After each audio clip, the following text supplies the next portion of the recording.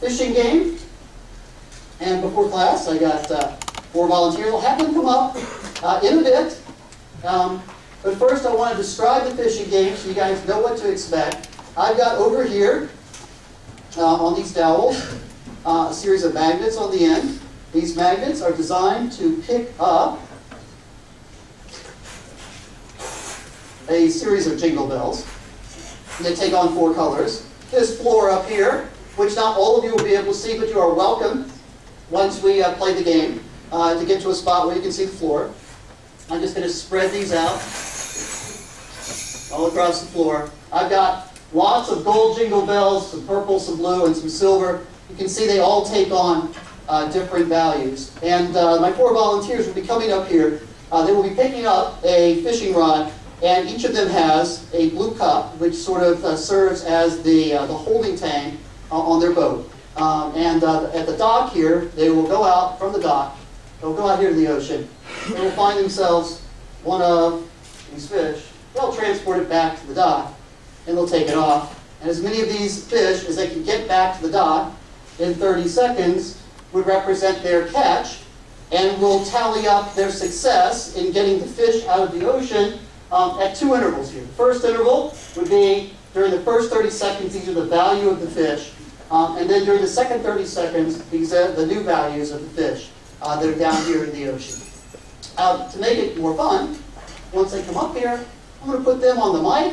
They're going to introduce themselves, and you can wager on one of them. That's the way it works. However well they do is the amount of participation points you get. So you can pick your champion for the day, and then you can root them on, hopefully to victory, here in the fishing game. Any questions? All right, come on up. I got my 4 volunteers. And I'm going to switch over to the document camera. And I'm going to give them the mic. They're going to say their name, and if they want to say anything about how great they are at this game and how excited they are and how ruthless they are or whatever, then they can motivate you to pick them, okay? So that's the idea. There you go. Colin, every summer my brother and I go on a fishing trip. I'm Roz. I was an all-stage fisher for my high school fishing team. I'm Bhavya. I've done nothing in fishing. This is the first time I'm doing this. I'm Gayatri. It's the same as Mom. I've never been fishing. Okay. So you just say your names one more time for everybody to write down on their own sheet of paper your name and the name of your champion. There you go. I'm Gayatri. Bhavya. Ross. Colin.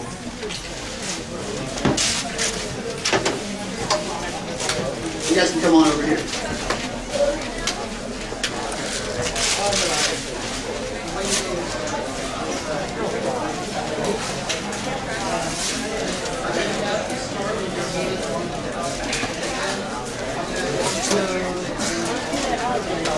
Anybody else have a sheet? Thank you. All right, awesome. Now, so again, try to get to a vantage point where you can see what's happening here, and you guys are ready. They're going to put their hands on the desk, and then they're going to have 30 seconds. I will keep track of the 30 seconds over here, and then we'll see how well they... You count the second time you counted separately. Yeah, I'll count it separately the second time, and they're worth double the second time. So just for the sake of reference, just to make sure everybody's on the same page, certain fish are worth more. Silver, then blue, then purple, then gold. Everybody good? Ready, set, go. Let's go.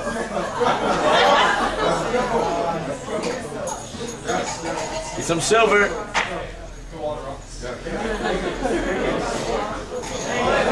Come on, come on. Come on, Ross. Oh.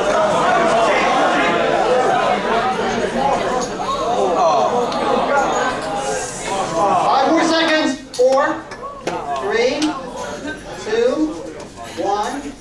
Time. Fine, you got it.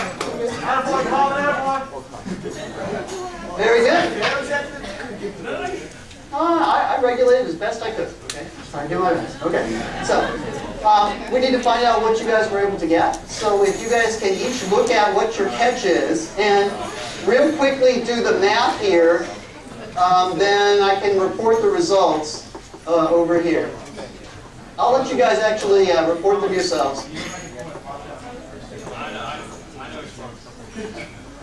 So again, silver is 500, blue is 250, and the purple is 100, and the gold are 50. You guys want to go first over here?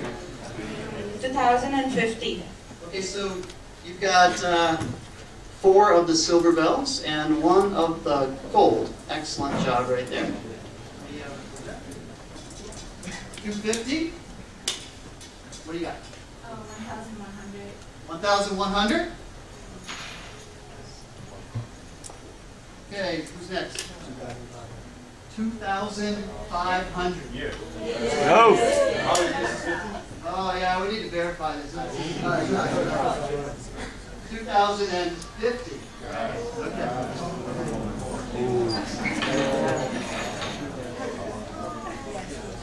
2,600. 2,600.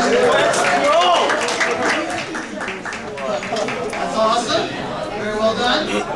Those are our intermediate results. So I need to come back to Go, you. Ross. And since I'm paying you guys to fish, you need to give me your catch. I need to get a whole catch. There we go. All right, let me check here. Everything looks good. Okay, fantastic. Now we're going to go for round 2. In round 2, the only difference is that the value of the fish are double. So we've got silver is 1,000, and goes on down from there, blue, purple, and gold. Any questions? Okay, ready? Set? Go!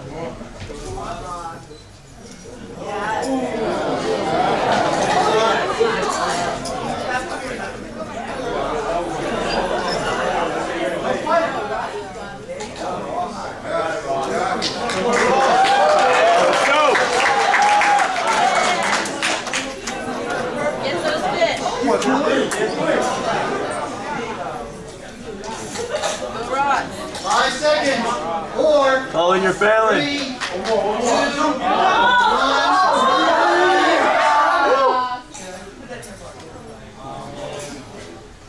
Okay.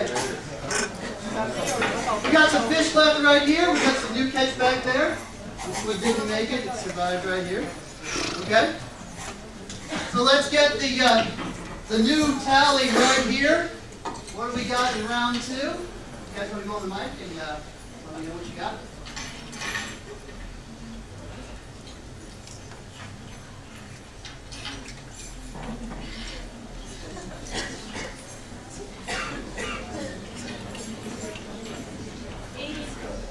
$1,800. 1,800.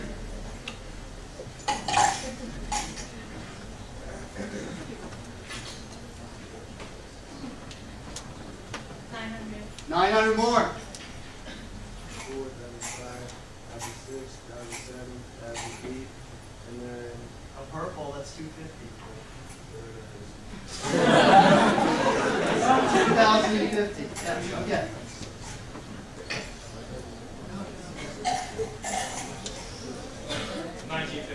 1950.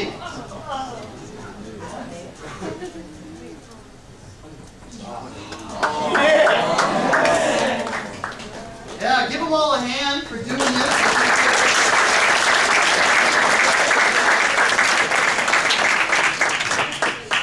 And there was a lot of Valentine's candy left over, so I got leftover Valentine's candy. Grab your favorite in here.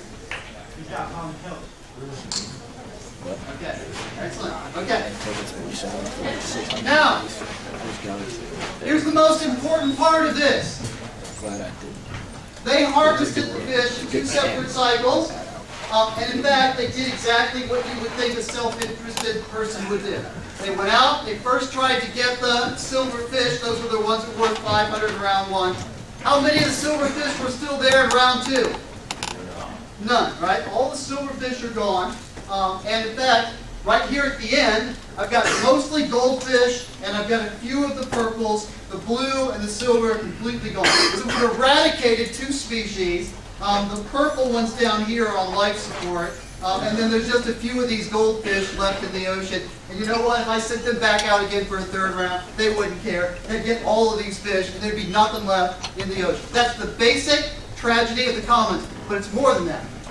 It's more because if we had thought about this from a sustainable standpoint, what would you have wanted them to do if they could coordinate? Anybody have an answer? Yeah.